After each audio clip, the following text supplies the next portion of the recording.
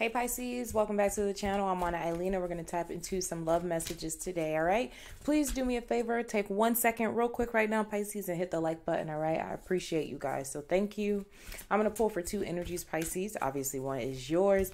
Use your discernment to see who the other energy is for you in today's reading, okay? Or focus on the person or energy that you are inquiring about today. All right, let's dig in.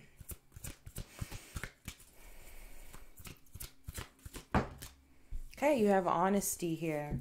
I can't always expect the truth from others, but I can expect it from myself, okay? You were unsure about something. Discipline. I can accomplish what I set my mind to. Ooh, I'm hearing the word restraint. So yeah, you can't control other people. So you are in this state of like practicing letting go of control. Can't make this person say, you know, and it's a really cool test, honestly. Are they the person, you know what I mean? Like, are they going to say that thing that you are wanting them to say, or give you that feeling that you're looking for, right? It's better when it just comes organically, right? When you don't have to tell the person, right? Or feel like you are trying to change them. Okay. And you have pride. I love myself and I see myself in everyone. All right, let's pull some energy for this other person here that you're dealing with. Who are we connecting to today for Pisces? All right, their first card just fell. They have patience. I accept that everything happens in divine order. So it feels like this person was keeping something from you or holding something from you, or if it wasn't something particular that they were holding from you, they were like holding back parts of themselves from you. Okay, so you felt iced out or closed out from this person, and it could have felt that uncertainty could have had you feeling like, well, are they hiding something like nefarious from me? Are they lying? You know, is there something I need to know? Type of thing. And I think you really had to practice restraint there, because that word keeps coming up. All right, they have doubt. I release the need to know all the answers. Okay, Pisces, I'm seeing this. And 222, while I'm about to say this, whatever this is that this person can't inform you. They can't tell you, or they can't give you all of them, whatever it is for you, because they don't know. They don't even know what the hell it is. Or they don't even know who the hell they are. Or, you know, there's a sense of that there. So it's coming off to you, though, as like, oh, they're hiding something. They're being sneaky. They're lying. This person doesn't even have a damn clue what's going on, or, you know? Okay. Oh, okay. And they have growth. I want to expand my consciousness and my awareness. That's good. Okay, let's get more specific with the tarot. I'm using the Wandering Star.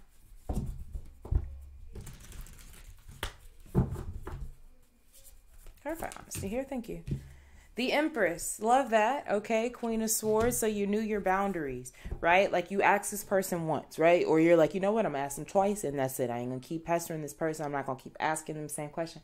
They're going to tell me when they're ready, or that, you know, they're going to show me this when they're ready. And, you know, you're trying to really have faith in that, you know, and really pull back and not be overbearing, because that is Empress energy. You know, she's definitely not chasing. Okay, some of you could be dealing with a Taurus or a Libra. Yeah. Now, I do see this Knight of Wands here. So this could be a change for you. And in the past, maybe you would have blown up, you know, or you would have been all up in their beeswax trying to figure it out. Okay. So, I mean, thank you, Spirit. The 9 of Cups. That's a Pisces card. Oh, okay. In the Page of Wands with the Creator card saying no. And the Death card here. Yeah, I get that there is a sense like this person is like they can't tell you what you want to hear right now. That's what I'm getting. Real, just straight up. It's like this person can't tell you what you want to hear right now. So for some of you, there could also be this feeling of like stalling that you're getting from this person, or a sense of like procrastination that you feel you might be getting from this person. Like, you know, they keep putting something off or prolonging something. And it's like because they don't have the answer that they think you want to hear. Okay, and I don't know if you want to hear a specific thing from this person, but that is something that keeps coming up too. Yeah, 4 of Swords here. And so, yeah, this person can come off as a little avoidant right now, but it's because they genuinely, like, they don't know. Whatever this is, they do not know.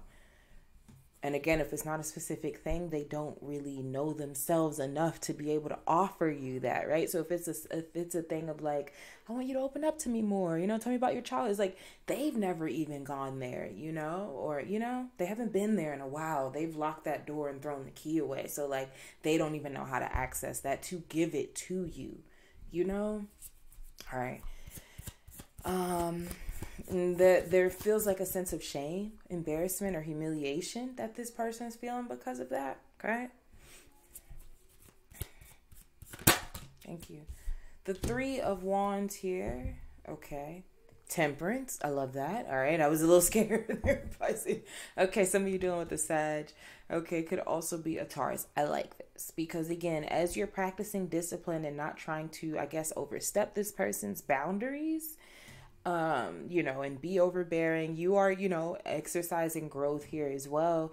It feels like with the 3 of Wands, like you are also, this is beautiful for you because it's also helping you expand outside of this relationship. And so you might be picking up new hobbies. You might be traveling more. Okay. You might be getting deeper into your spirituality as well with the the Hierophant and the Temperance card. All right. A healthy distraction, so to speak. Yeah. The Chariot and the World. Okay. Tell me about the out card. Okay. The 8 of Pentacles. For some of you, this is about this person's employment or work or like them going to school or something like that, their achievements, okay? Because the 8 of Pentacles comes out to clarify their doubt, okay? So there is some insecurity around, maybe they have some insecurity maybe about like what they do for work or how much they can provide or what they're bringing to the table. Or again, if it's not that outside external tangible stuff, then how whole they are to come to the table just as they are. There's an insecurity about that 9 of Swords exactly in the 5 of Wands, and they feel like for whatever reason that's not going to sit well with you. Okay, 5 of Wands here, like I don't know, just them being honest or something. They feel like it's not going to sit right with you. Okay, please tell me about what is this?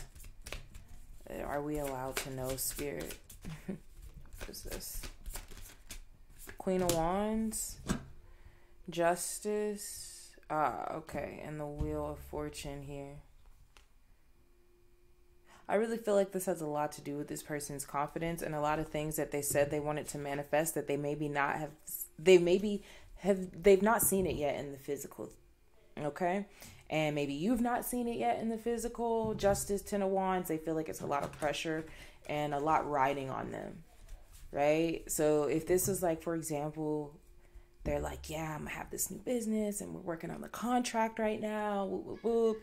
And maybe the contract fell through or is taking longer. Mercury is retrograde and you're like, so what's up? What's going on? And they're feeling really insecure about it. They don't know if the contract's gonna actually go through anymore. They promised you this stuff, and that's what this feels like. Okay.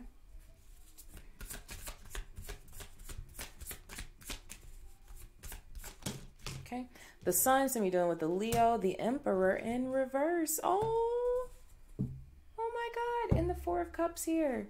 Wow, with the 9 of frickin' Wands. That's crazy because your last card, right, is Pride, and it's clarified by the Sun, which is a Leo card, which literally represents pride.